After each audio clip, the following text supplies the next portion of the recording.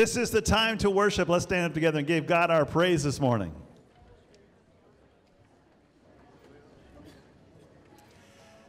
Our God is the Lion. Our God is the Lamb who sacrificed for our sins. Let's sing these words together. The Lion and the Lamb. Put your hands together. Come on.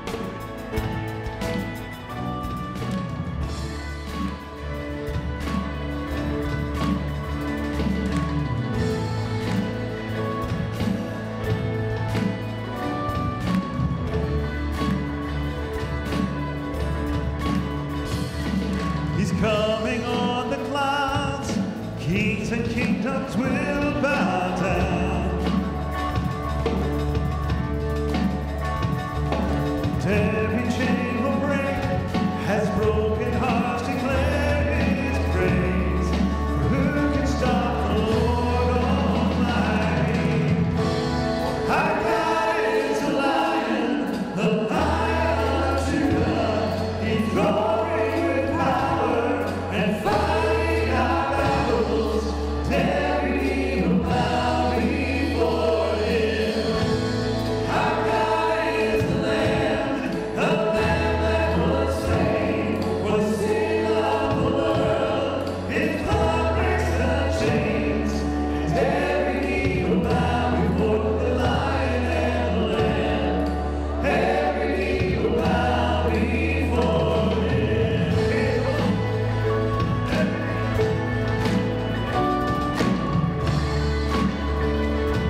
So open the gates, make way for the King of Kings. Our God comes to save, is here to set the captives free. Who can stop the Lord Almighty? Our God is the Lion of Judah.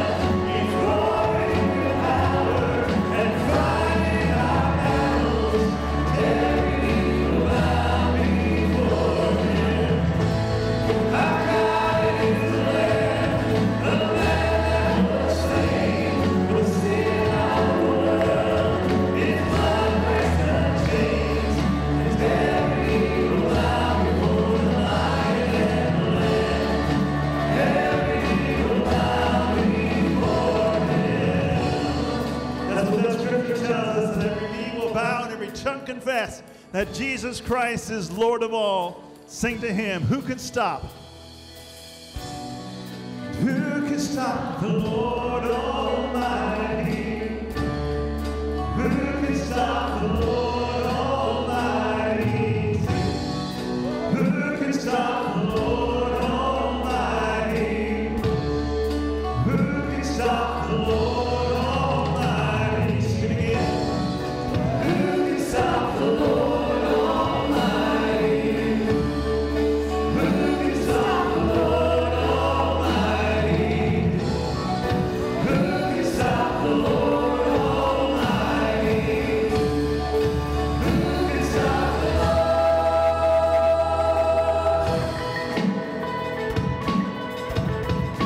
Our God is the Lion, sing it out. Our God is the Lion of Judah. He's roaring with power and fighting our battles. Every knee will bow before Him. Our God is the Lamb that was slain for the sin of the world. His blood breaks the chains. Every knee will bow before the Lion and the Lamb. Every knee will bow before Him. Amen.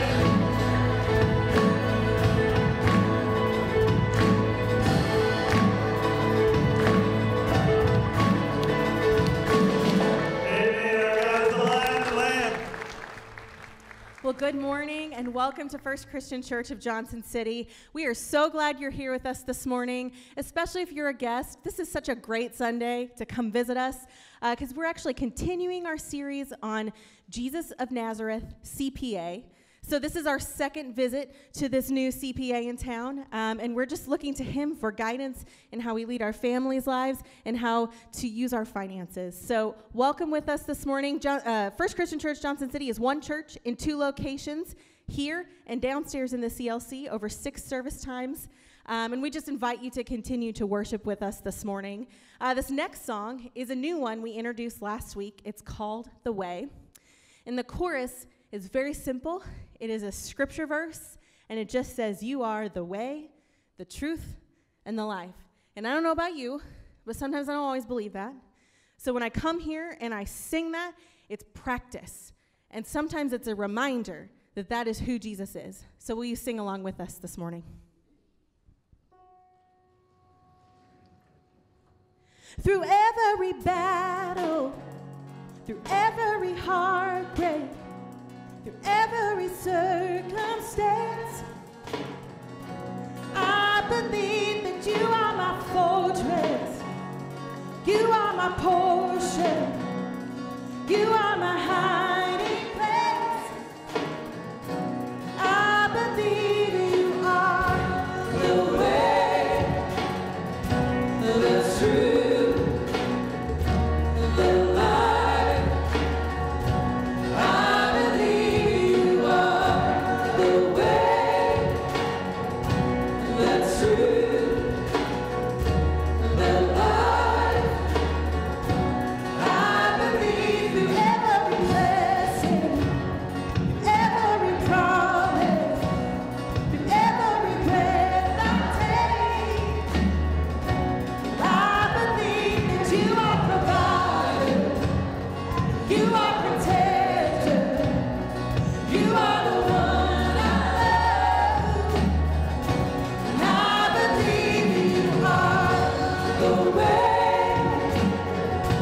the truth, the life. I believe you are the way, the truth, the life.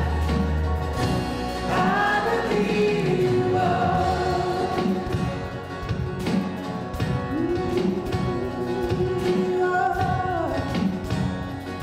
You are. And it's a new horizon, and I'm set on you. And you meet me here today, the mercies that I knew. All my fears and doubts, they can all come to you, because they can't stay long when I'm here with you. And it's a new horizon, and I'm set on you. And you meet me here today, blessings that I knew. All my fears and doubts, they can all come to you, because they can't stay long. And I believe you are the way, the truth, the life. I believe you are the way, the truth, the life. I believe you are.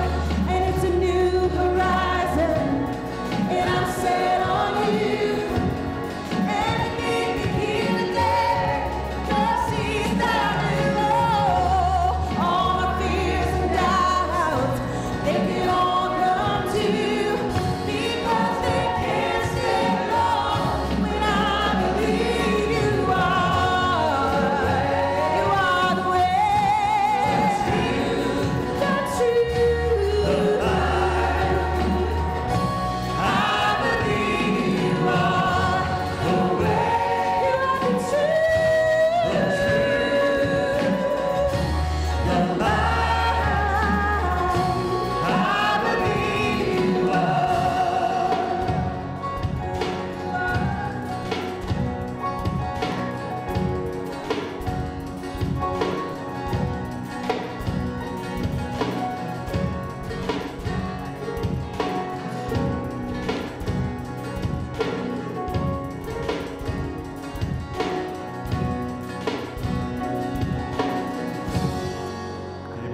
way, the truth, and the life, Jesus Christ.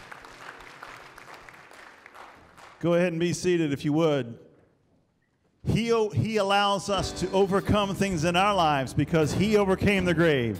Sing with us. Jesus, the overcomer.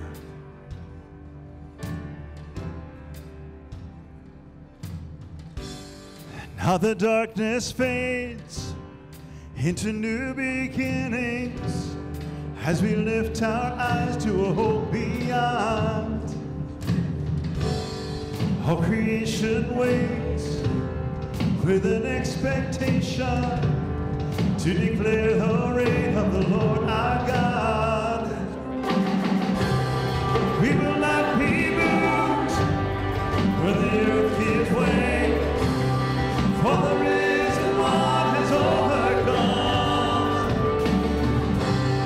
And for every fear, there's an empty grave, for the risen one has overcome. Now the silence breaks in the name of Jesus, as the heavens cry, the earth responds. All creation shouts with a voice of triumph to declare the reign of the Lord our God. We will not be moved when the earth gives way, for the risen one has overcome. And for every fear, there's an empty grave, for the risen one has overcome. And he shall reign forever and ever. Sing with us.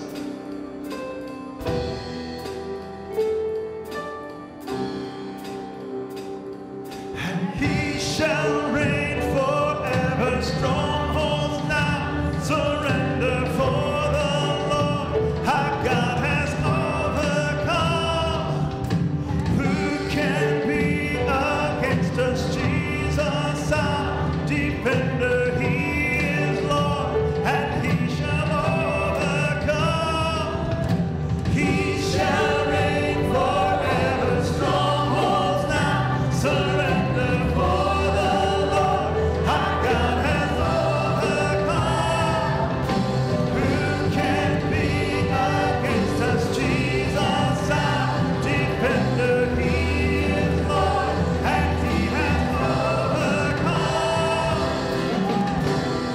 We will not be moved when the earth gives way, for the risen one has overcome. And for every fear, there's an empty grave, for the risen one has overcome.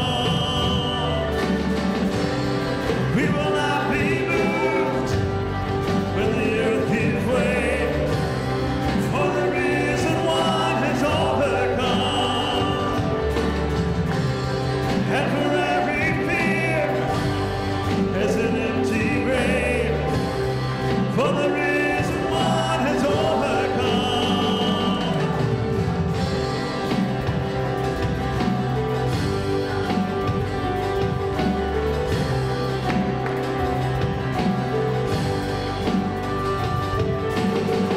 Amen. God is overcomer. Stand back up with us if you would, and Scott's going to lead us in a song we all know, Amazing Grace, how sweet the sound of those very words. And he alone is our Savior and our protector. Sing with us.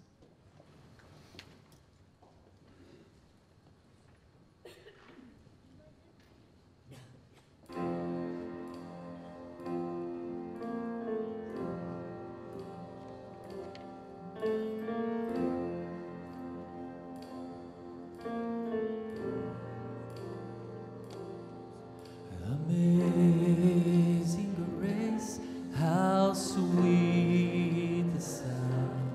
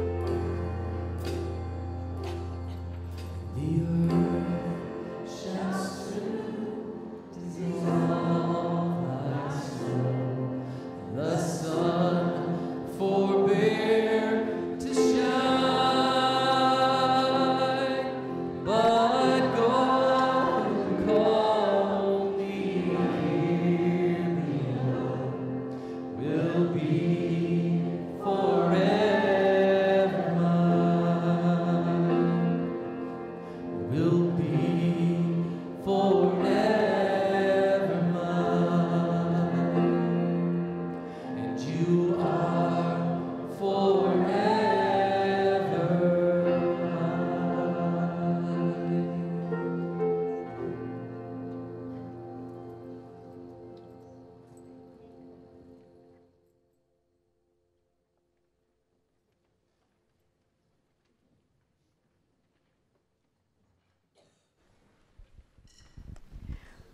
We're about to come to our time of offering, and as we do, we like to remember why we give. And we give as an act of worship and in response to God's faithfulness in our lives and in our church.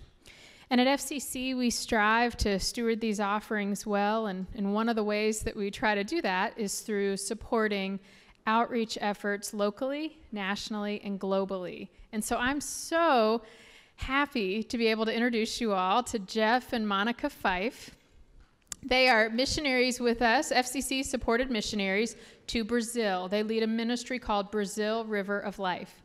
And Jeff and Monica and their family have a kiosk in the atrium. They'll be there after services and again this evening. Their son will be here this evening. And we just hope that you stop by and get to know their ministry a little bit. And in that same vein, I'm going to ask Jeff and Monica a few questions just so that we can begin that learning process. So Jeff and Monica, Brazil River of Life that you lead does so many different things. Could you tell us just a few of those kind of efforts that you all are engaged in with the ministry? Good morning. It's great to be here. It's always great to come back to First Christian Church since we did help here for 5 years when I was doing my master's degree. But Brazil River Life is just a base in Brazil. We work with all the Portuguese-speaking countries in the world.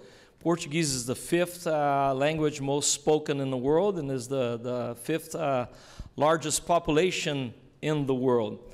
And we work in several locations, and we work through evangelism. We work with discipleship. We have a hands-on Bible college locally at almost every church that we have planted. We have urban ministries, and we plant a lot of churches. So we've been supporting Brazil River of Life for a while now. What are some of the different efforts that the ministry has engaged in that First Christian's been able to partner with you all on? In Brazil, First Christian Church helped us plant a church in 2005 in Campo Limpo Paulista, 2010 in Jundiaí, 2015 in Recife, every 5 years. We're getting ready for another one, so get ready. And in Mozambique, we build a water dam that's about the size of this building here that feeds over 10,000 people with water. And First Christian Church helped us build that. And also the grade school that we have has over 1,000 students from 1st to 7th grade. 98% of our students are Muslims. And the desks that they sit and they study on were paid by First Christian Church. So we are thankful for your generosity. Jeff, thank you so much. And to reiterate the one thing I shared earlier with some folks, just how it made such an impact on me hearing that while Brazil River of Life has Brazil in the name, their ministry impacts places globally. And just to know that there are so many Portuguese-speaking people, not just in Latin America, but on the continent of Africa, and that what Jeff and Monica and their sons and the ministry there is doing, they're impacting not just the continent of South America, but really places across the world. So Jeff is going to pray for our offering now. Thank you. Just one more thing. This month, we planted a 100 church in Mozambique. Almost 4,000 Muslims baptized into Christ already in Mozambique. So praise the Lord for First Christian Church. Let us pray. Father, we thank you for your generosity of sending your Son, Jesus Christ, to give his life for us. Thank you for the opportunity of being generous and giving into your kingdom. Father, thank you for First Christian Church and all it represents to the world, not only to the Portuguese world, but all the other ministries and missions they support throughout the globe. It's the name of Jesus we pray. Amen. Hello, and welcome to First Christian Church. I'm Alexander, and here are some of the things that are coming up this week that you won't want to miss. The next college lunch is next Sunday in the Round Room at 12 p.m. If you're a college student, 18 to 25-year-old, or even a high school senior, you're invited to enjoy this home-cooked meal, play some games, and just hang out and have fun. All Operation Christmas Child boxes need to be filled and returned today. Then on Wednesday, you're welcome to come help us load up the boxes to be shipped. We'll meet in the atrium at 11 a.m. and lunch will be served. If you contact Kathy Smith, you can get additional details. One of the cool things about our DNA here at FCC is that we are all about loving people. We've got a ton of outreach ministries that help us show our love for God, His church, and this city. And one of the neat ministries that we have is the Handyman Ministry. If you've got a small repair or need help with a around-the-house-like task, for instance, pulling weeds or repairing appliances, we've got people in this church who want to help you. Feel free to fill out a form at our outreach kiosk or online. That's about it for now. As always, you can check out our bulletin or the website for more information on other events like TCTC that's coming up after the new year, serving at World Cafe over at ETSU, and the next Seniors Ministry Day Trip. Also, head to our Facebook and Twitter to keep up with everything that's going on around here during the week. Have a great day and enjoy this fall weather. That handyman ministry is a great thing we sponsor here at First Christian Church. I've actually had many people call me a handyman before. Think about that at lunch. You'll figure that out, okay? This morning, it's been wonderful to praise Him and just worship Him together. I want to ask you to stand one last time with us this morning as we sing these words to prepare our hearts to take the Lord's Supper this morning. Scott's going to lead us. Lord, I need you every hour of every day.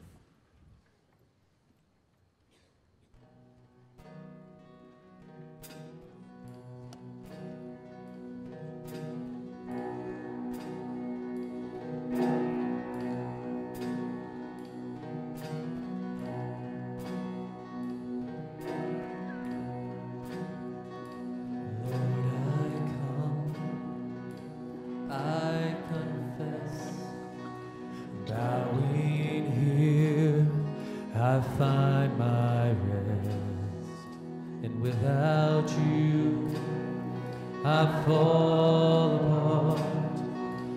You're the one that guides my heart. Lord, I need you. Oh, I need you. Every hour I need you. My one defense, my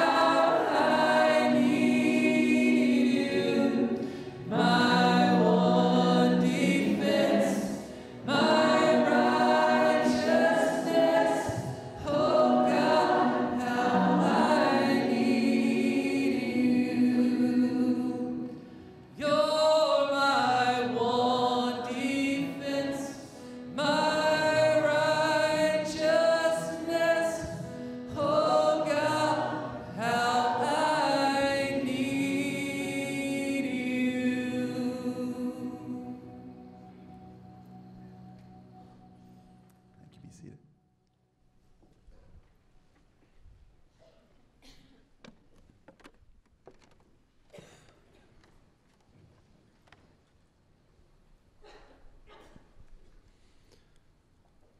As we come to our time of communion, we come to our communion in need. We need our Savior. But not in the way that we say we need other things. Usually, when we talk about what we need, we're talking about things we find valuable, right? And value on this earth is calculated by usually things that are scarce, right? Or maybe in high demand. Those things are valuable. And things lack value when they're easy to come by and freely given in abundance. That's how our economy works, but God's economy is quite different. We don't need God because God is hard to come by. In fact, the Bible teaches that God is with us.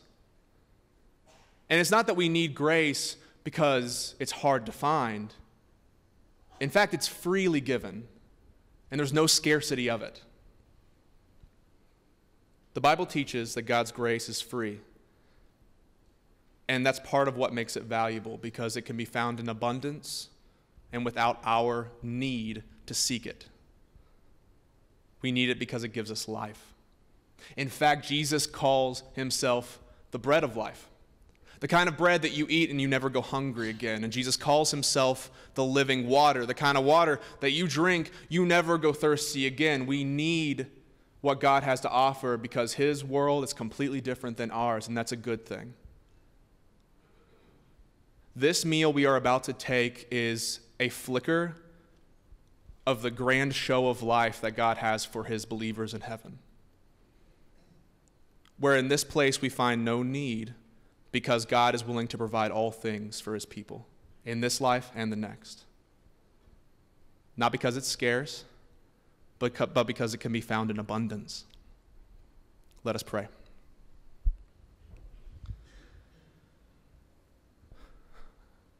God, teach us to see the world the way you see it,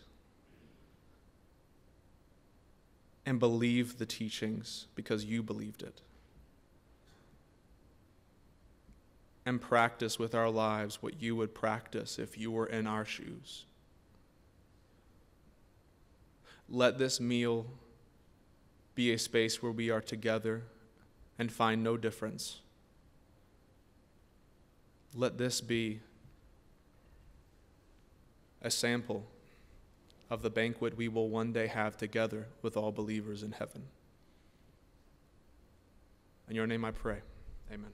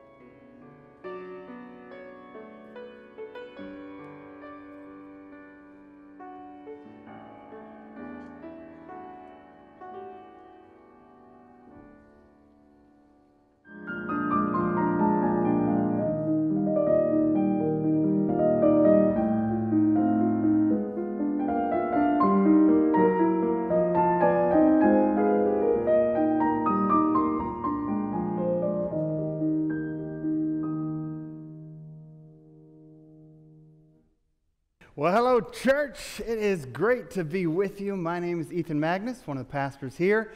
And if you're a guest with us today, we are so glad that you're here. You're in the right place. I hope that you've already been blessed.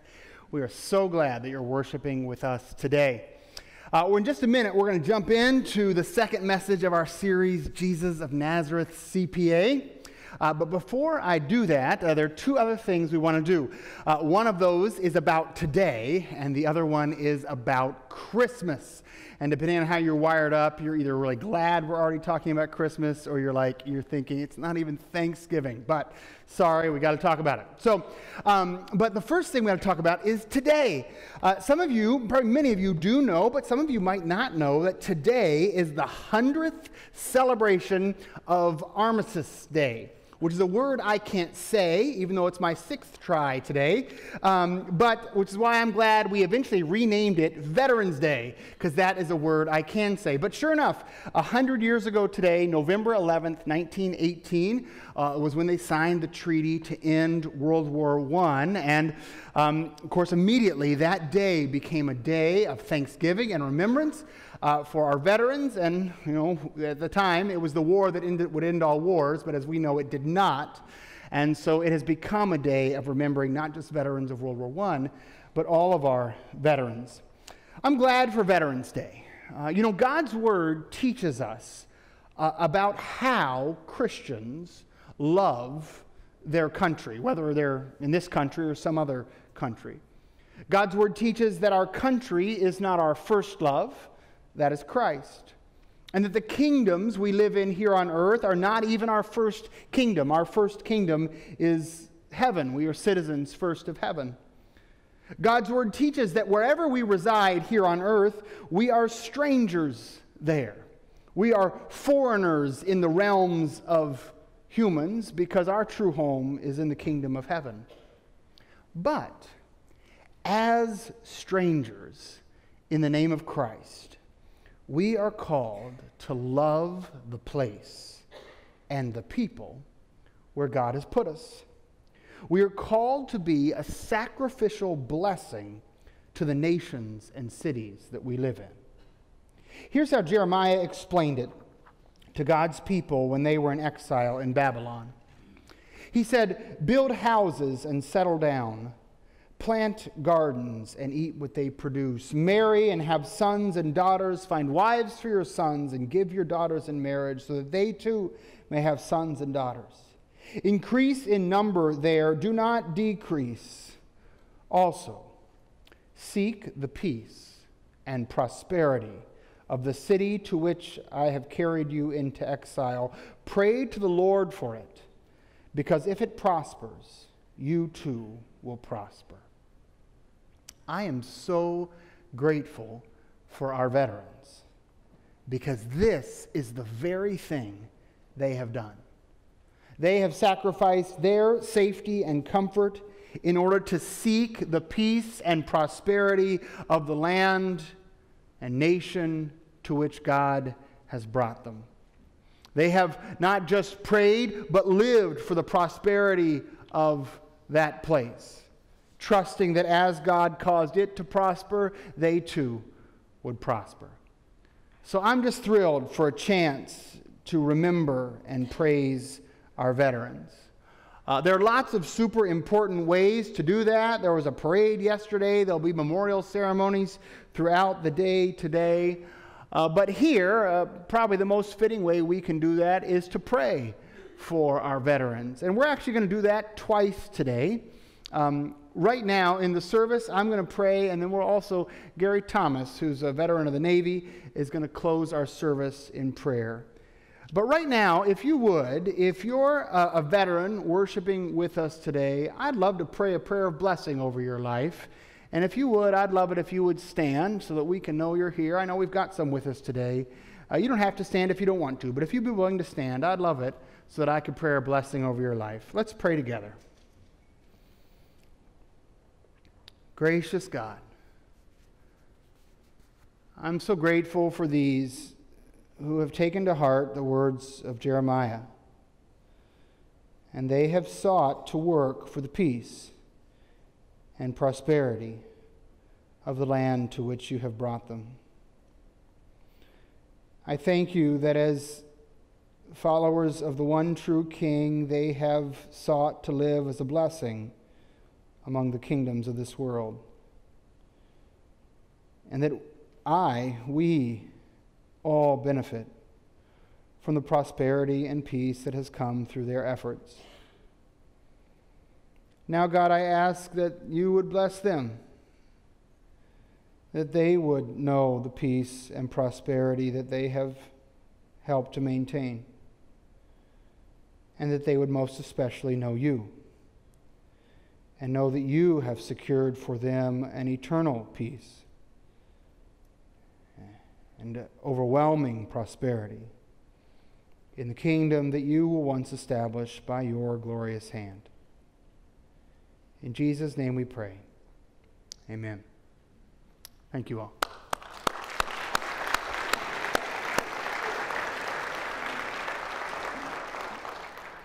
Well, that was a word about today.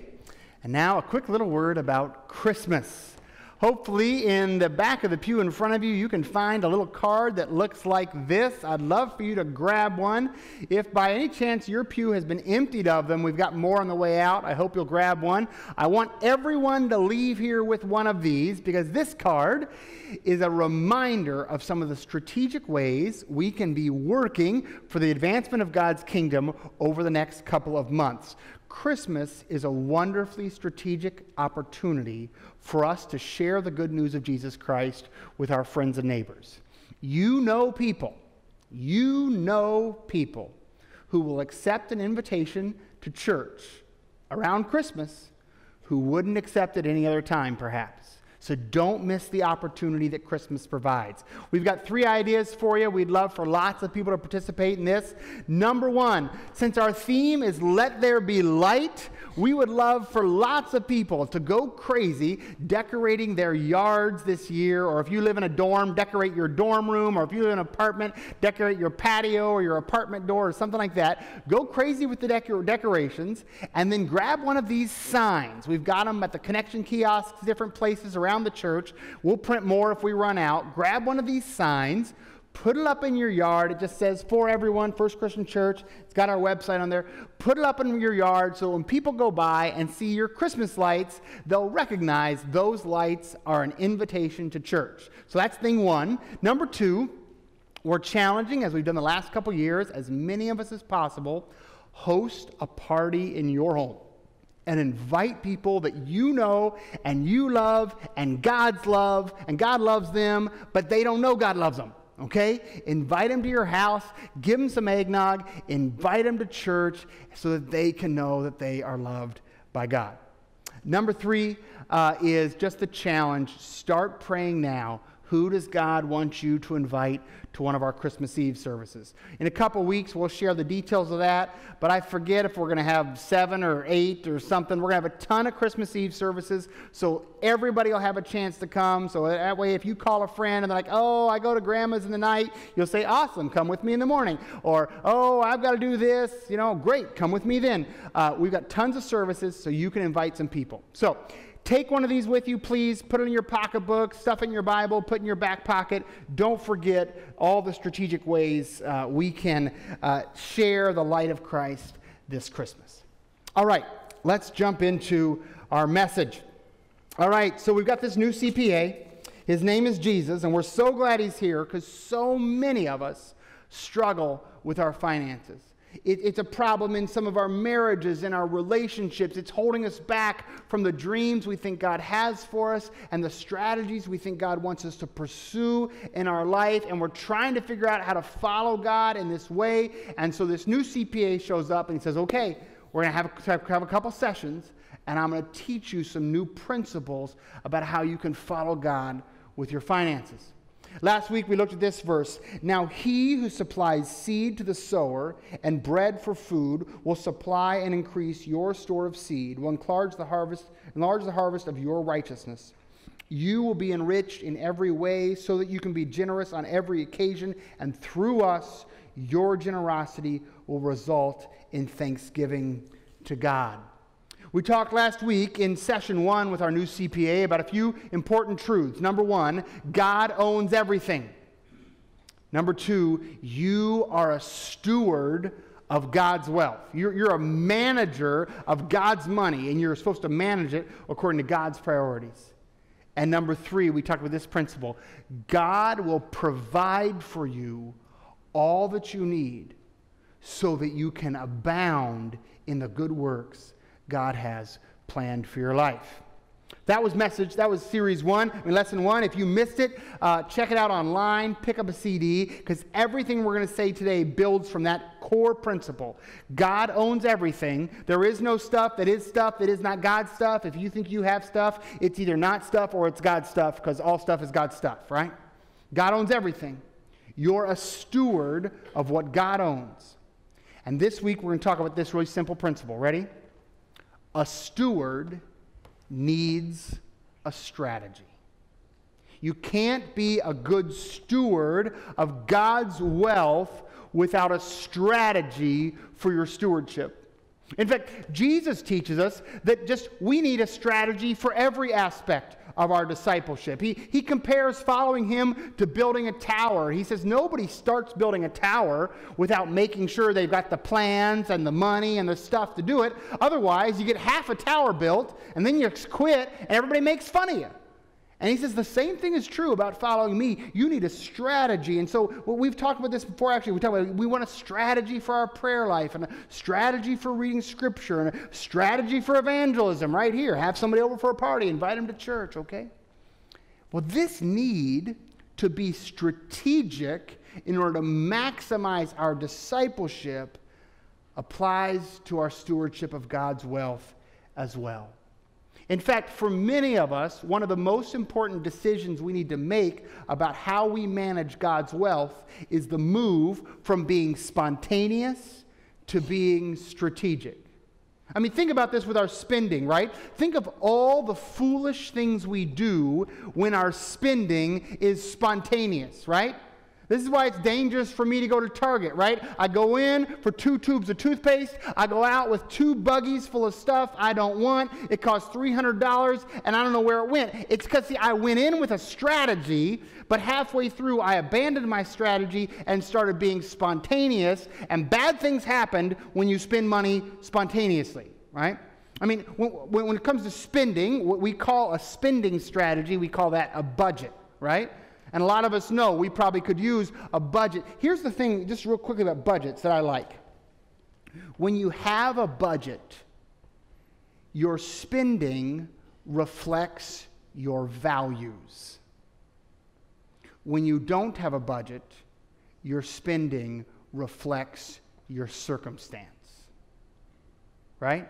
You look back at your credit card statement or your checkbook and, oh my goodness, I spent $700 at fast food. Why did I spend that much money on restaurants this month? Oh, well, I was busy the whole time and never packed a lunch, blah, blah, blah. When your spending is spontaneous, your spending reflects your circumstances. If you want your spending to reflect your values, you've got to have a strategy. You've got to have a budget. You spend according to a budget at the end of the month. Oh, yeah, I spent this much on this and this much on this because that was how much I value these things. That was intentional. That was on purpose. Same thing with saving. Again, nobody ever saved successfully spontaneously. Nobody ever wakes up one morning and says, I think today I'll save $100. And the next time I think of it, I'll save 100 more. That is not how you save money. If you want to save money effectively, you've got to save money strategically. I remember when Betsy and I were first kind of starting out in life, getting first paychecks, we sat down with a financial planner guy who was a member of the church we were attending at the time and just said, we're so confused. We got all these things we're trying to figure out. And in particular, we were trying to figure out how to save for retirement, and all these things. We got a 401k and a 403b and Roth IRA and all these different things. And I was finding, I said, which one is the best one? And he said a most interesting thing. He said, okay, in a second, I'll tell you which one I think is best for your circumstance. He said, but the main lesson is this. The best strategy for saving is the one you'll actually do. That's the best one. Whatever one makes it the easiest for you to systematically set aside some of your income into long-term savings, do that strategy. And then we'll talk about what to do with it after that. And that was super helpful for me because it was just a reminder of the stark difference between spontaneity and strategy. And I think when it comes to saving, we all just get it. If you're trying to save spontaneously, you aren't saving. You're either saving strategically or you're not saving at all. What's so interesting, though, is though we know this when it comes to our spending, and we know this when it comes to our saving, I meet many people who think that when it comes to generosity, that somehow spontaneous is better than strategic. That the best way to give is to kind of wait till something tugs on your heartstrings and then give a little bit, or wait till there's a special project and you'll give to that, or if one morning at church you feel especially guilty, you'll give to that, or something like that. That somehow spontaneous generosity is the best kind of generosity and strategic generosity is somehow not so good. What's interesting, though, is the Bible, though it includes examples of spontaneous generosity, and it celebrates examples of spontaneous generosity, when it teaches about generosity, it always teaches strategic generosity. We see this in the Old Testament. The Old Testament law included careful and complicated laws about generosity. To go into them and explain them all now would be well beyond the scope of this message. The core of it was this thing called a tithe, giving 10% of everything you made, but sometimes there was a double tithe, and some settings there were other kinds of offerings. It was complicated. But there are two principles that are kind of present in all of the Old Testament laws about generosity that are worth us noticing. The first is the principle of proportional giving. All the Old Testament laws about generosity were in proportion to income. The core commitment of generosity in the Old Testament was this thing called a tithe. Every harvest you ever harvested, every piece of land you ever sold, every income you ever made from a job, 10% of it went to God as a gift. And this principle of proportional giving is found in all the Old Testament laws about generosity. The second principle that's in all the Old Testament laws about generosity is the principle of the first fruits. This is simple. It just means that generosity comes first. So many of us who practice spontaneous generosity, our habit is first we'll pay our bills, and then we'll pay our taxes, and then we'll buy groceries, and then we'll, have a date night, and then we'll, upkeep the house, and then if there's any money left over, we might give that to the purposes of God. This is kind of the leftover strategy of generosity. But the Old Testament law never has any accommodation for the leftover strategy of generosity. The Old Testament law, all the gifts that were expected of God's people were always given first.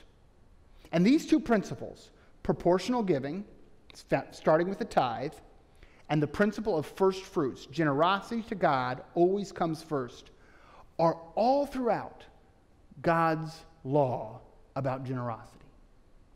Now, as Christians, we're in an interesting position. We are no longer under the law. All those who are in Christ, the requirements of the law have been fulfilled for us by Christ. We have been freed from the law, and the law as law is no longer law for us. Nothing we can do, no law we can keep, can earn or add to our status with God. Therefore, in Christ, as God's beloved sons and daughters, we are set free from the law.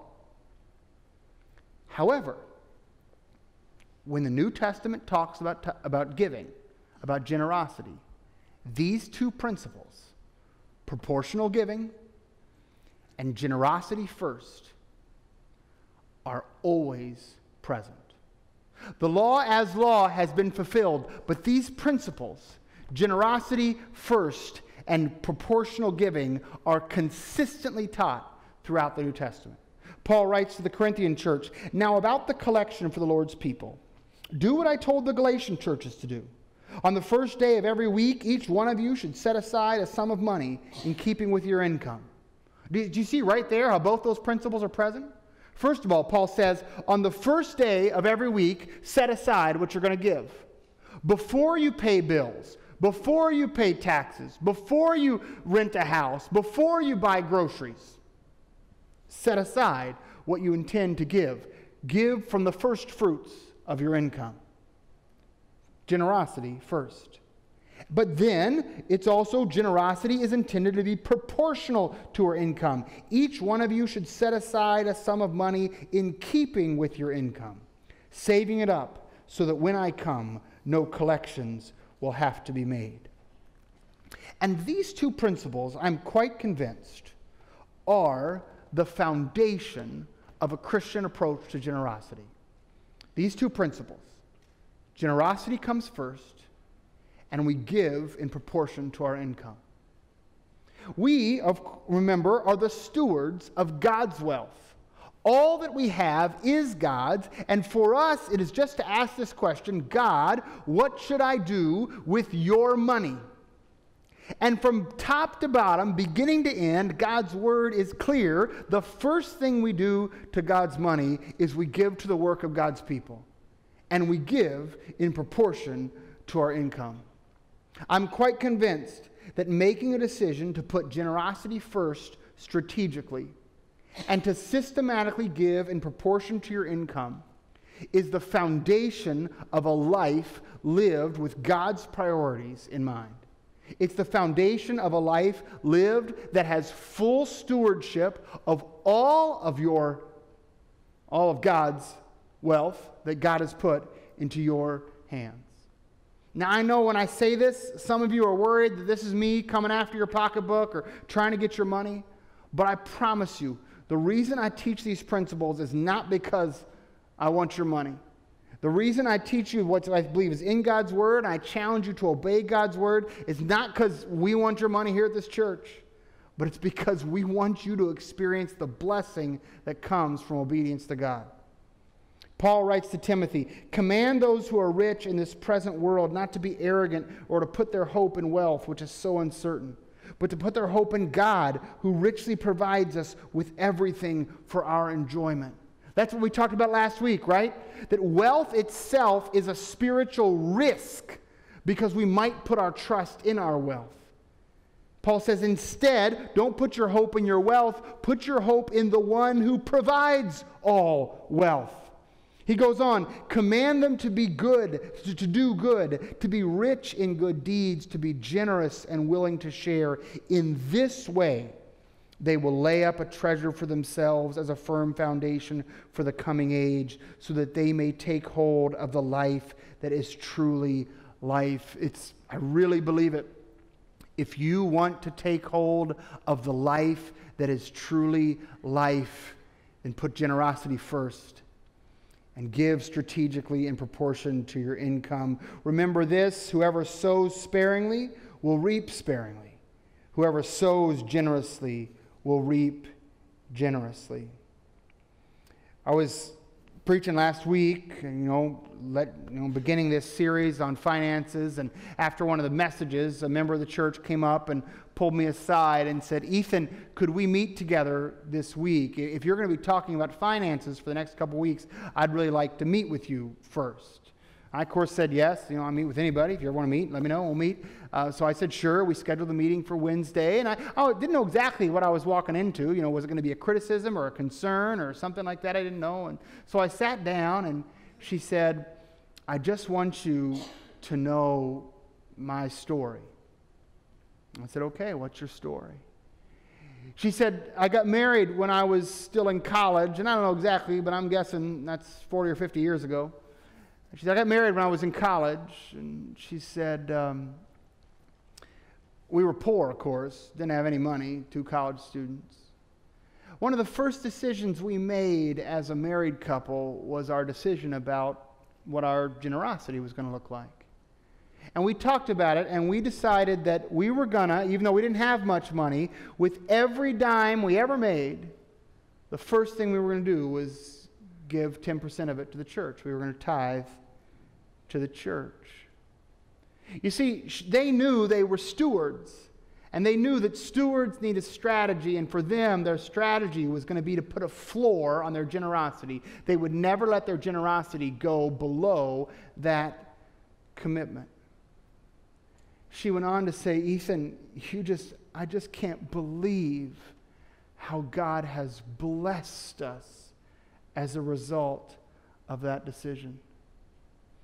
She began to tell me stories of times when money was tight and they weren't sure how it would all work out, and they didn't know where to make it, and bills were coming, and they had tough decisions. They had to kind of reaffirm, is this still who we are? Is this still what we do? Do we still put generosity first? Do we still give in proportion to our income? Is this still who we are? And they would reaffirm their commitment, and then out of the blue, there'd be a little extra work for him on a weekend he hadn't expected, or she would have a little way to make a little money that they didn't see coming, and God would always meet their needs again and again. And she just told all these stories of a lifetime of little miracles, and she told them about her family and now her kids' families that are experiencing just a lifetime of little miracles. And the thing is, hearing the story, I wasn't even shocked.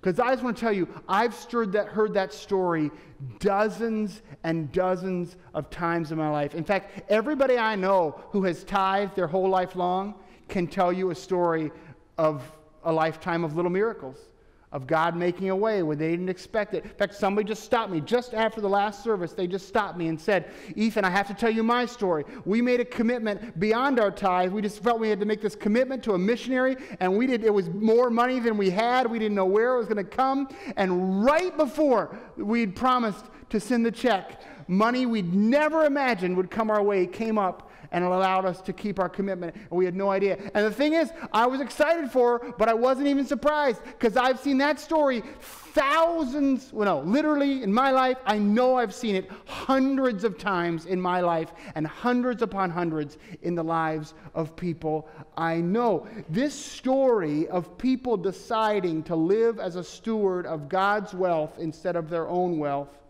to put generosity first and practice proportional giving as a strategic discipline, leading to just the overflow of miracles in their life. It's just common. Now, I want to be clear. The miracles aren't always financial. I'm not saying you tithe, you'll get rich. God doesn't work like that. That's not the game we're playing. But I am saying, if you decide to manage your money as God's steward, God will transform your life slowly but surely through the discipline of generosity into the likeness of Christ. And God will meet your needs. God does it time and time again. Sometimes people ask me, Ethan, why do you tithe? That was a part of the Old Testament. That was the law. Absolutely it was. There is no law that requires you to tithe.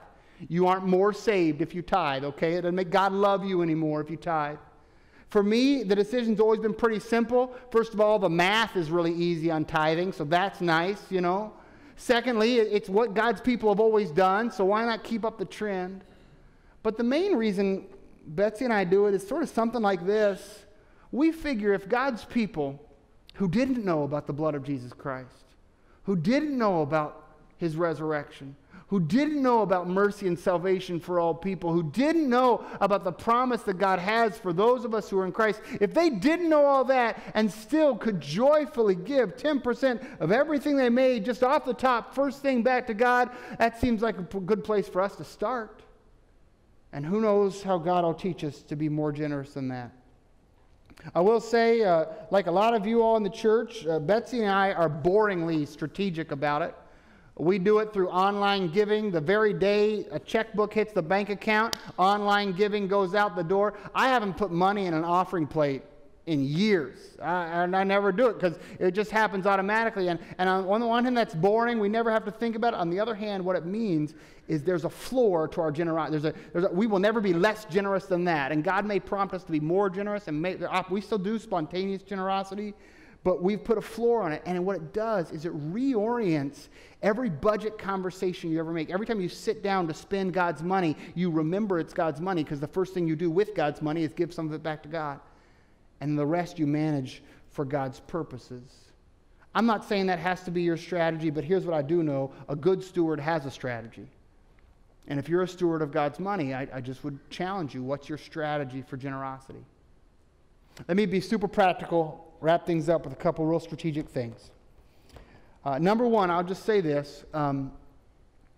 If you are just getting started financially, or if you need a fresh start financially to reorient the way you handle your money as a steward of God's wealth rather than as an owner of your own stuff, I would just suggest, I think you ought to give tithing a try. I think it's worth trying. I know that in this church we've got hundreds of people that can testify. You ask somebody, have you ever tried it? You'll ask 3 people. You'll find somebody who'll say, oh my goodness, I would never not do it. I can't imagine not doing it because of how God has used it to bless my life. And I'll just say, I think you ought to give it a try. 10% of everything you make, just give it. If any part of you, if for 1 second you're worried, I'm saying that because I want to increase the offerings to this church. If that crosses, if you're like, oh, that's the only reason he's saying it. If that worries you at all, then just give the extra money to some different church. Okay? Do the math. What would it look like for you to tithe to God's church, and you give all the extra money to some other church and bless them? Because I'm not asking you to tithe because we need money. God will always give this church the money that we need. God takes care of this church's finances. I'm asking you to tithe because you need to tithe. It will reorient your life toward God and God's purposes, and God will bless you through it. I just know God will, and you'll have your own miracle story, and I could just tell you so many, just crazy ones in my own life and in friends' lives. It's amazing. Second thing I'll say is this. Some of you are telling me that, Ethan, we're young, we're just getting started, we're in our first job, we don't make a lot of money, and it's really hard for us. We'll do it when we make more money. And I'm telling you, actually, no. The easiest time to start is now when you're broke, okay? Because then it's really not that much. You know what I'm saying? It's a lot easier to tithe on less money than more. In fact, some of you who make more, tithing is barely cutting it. You know, you give away proportional giving. You might want to give away more than a tithe. But if those of you just getting started, here's a trick for you. You ready? If maybe you're in your first job. Some of you are in your first job, or you're about to start your first job. Here's your trick. Okay, from your very first paycheck, give 10% to the church, save 10% in long-term savings, and budget around 80%. Budget with what's left over. Give first, save second, budget with what's left over. Yes, you'll have to live in a smaller apartment and buy a junkier car and, eat out less. I get that. But if you start that from day one, it will hardly even qualify as sacrificial giving. You'll almost never notice, and then you'll get a raise, and you'll spend that 80% will grow as you make more. But you'll always make sure you've kept a floor on your generosity. And you've kept a floor on your savings. That's just super practical. Again, there's no law around this. Don't feel guilty if that's not what you're doing. You're saved by grace, not by works. I'm just saying if you want to begin to live as a steward, this could be a strategy you could use.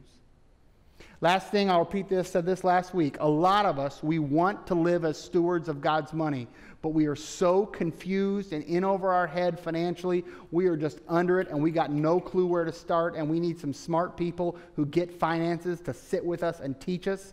If that's you, we got a class. Tommy and Kay Greer are leading it. As I said last week, Tommy is an actual CPA, not just a spiritual CPA.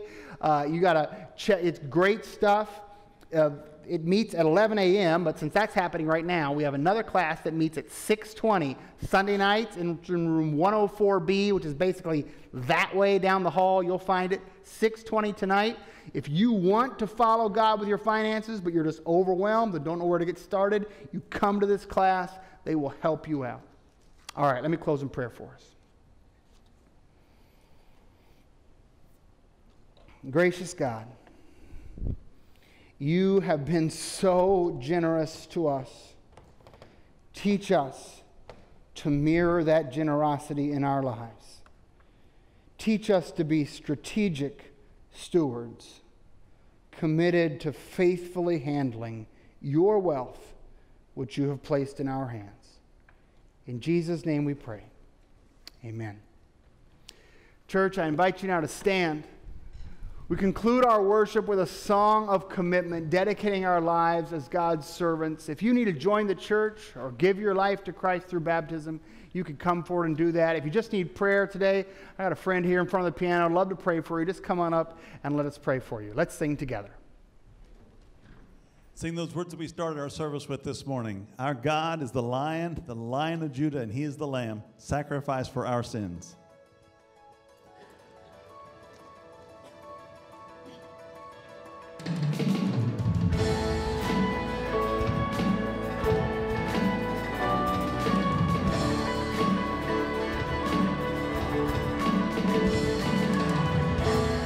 Our God is a lion of Judah. He's roaring with power and fighting our battles.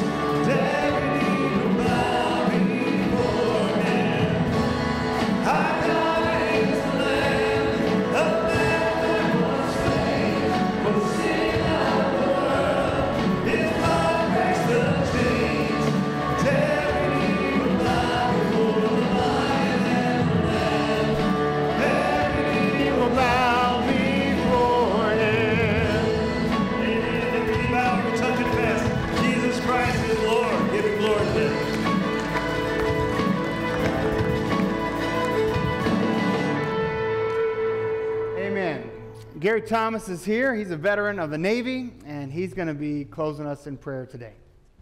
Pray with me, please. Our Father, thank you for the opportunity to celebrate Veterans Day as we honor all those who have served and who are serving our country. I pray for the veterans here today, Lord, and thank them for their service to our country. I thank you for watching over them and bringing them safely home. I also pray for those here today who currently have loved ones serving in the armed forces. I pray that they would entrust their loved ones to your care. And Lord, I pray especially that you would grant physical and emotional safety to those serving, especially the ones who are in harm's way. But more importantly, Lord, I pray for their relationship with you. For those who do not know you, I pray that your Holy Spirit would convict them of their need to be rescued, not just from physical harm, but from an eternal separation from you. I pray that they would put their faith and trust in you as Savior and Lord of their lives. And lastly, Lord, I pray for any here today who may have lost loved ones while serving our country. I pray that you would comfort them with your peace that surpasses all understanding. Father, give them the strength to live their lives in such a way that they will bring honor to you and to their loved ones. And Lord, we here at First Christian, as your church at First Christian, it's our desire that we, along with those who are currently serving our country, will declare along with what the psalmist said when he said, your truth shall be our shield and buckler. We shall not be afraid of the terror by night, nor of the arrow or bullet that flies by day, nor of the pestilence that walks in darkness, nor of the destruction that lays waste at noonday. We will say of the Lord, he is my refuge and my fortress. My God, in him will I trust. And we pray all these things in the name of our great Savior, Jesus Christ. Amen. Friends, have a great week and be generous.